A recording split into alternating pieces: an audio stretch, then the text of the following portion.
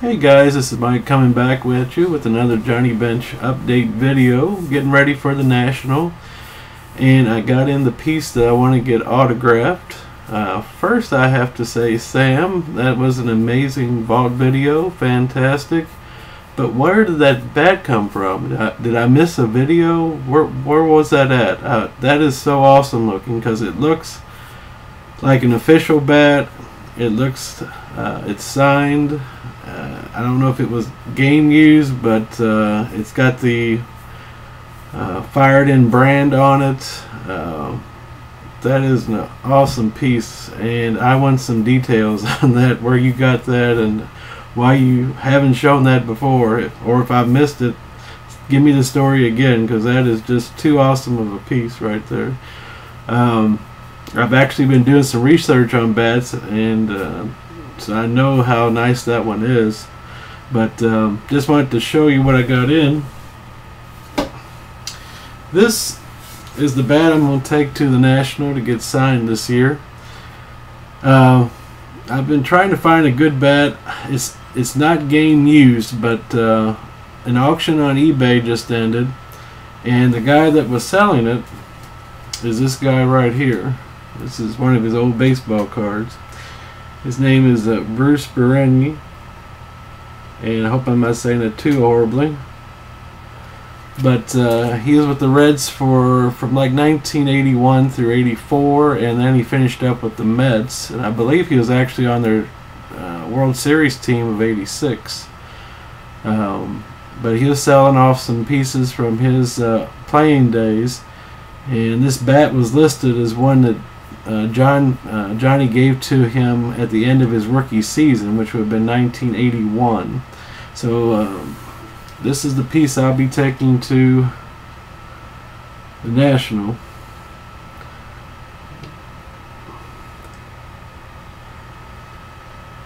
And it's an awesome piece here. It's got a little wear on it. I don't know how much of that's storage or just for them goofing around with it.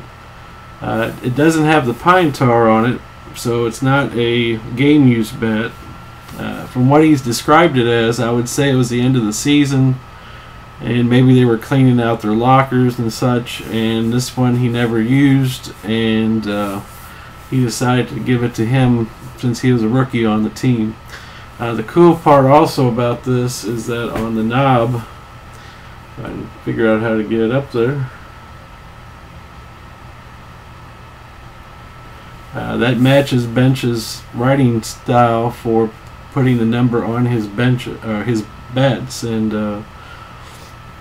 just a cool piece. I can hardly wait to get it signed and brought home. So but then of course I see Sam with his video with his Roger Clemens bat, and which looks fantastic, and I'm sure that was a very expensive piece when he got it. So I want some details, Sam, because that's just fantastic. So anyway, getting ready for the National, and I do have some cards, actually a lot of cards I picked up in the last couple weeks. Let's see here. We'll start off with some more of the basic stuff. Now to tribute, I did get the base, the gold, I don't know if it's orange or gold based 50. So the only one I need now is the 25, besides the one of ones, of course. And let's see here. This one's out of archives from this year. It's a 63 relic rate card.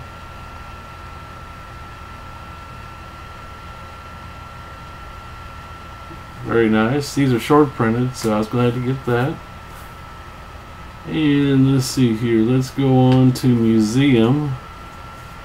I got the other dual jumbo lumber card with Bench and Votto, numbered to 5. 2 of 5. Bench has got a lot of bat cards in this museum, but what can you do? And also of the framed relics, I did get, Bench has got 15, 10, and 5 numbered cards this year. I've already showed the 10. I did pick up the 15. Just a beautiful card there.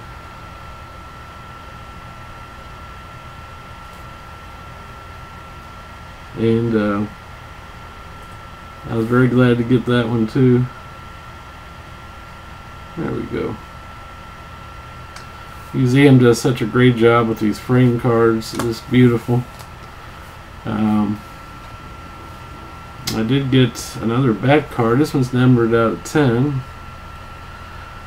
So I said they got a bunch of bat relics this year, but they are beautiful cards. So I'll try to pick them up at reasonable prices. And this one goes back to Top Series 1 for last year, I believe. Yeah, 2012. This is a dual autograph of Brian McCann with bench, with a patch on the McCann, and it's only numbered to 3 of 5. Been looking for that for over a year now and finally found it. Beautiful card. And I'll finish it up on my favorite product. As you know, I've been talking about it's my Sterling 2008. I found one of the 10 bat relic cards, well, the relic cards numbered to 10.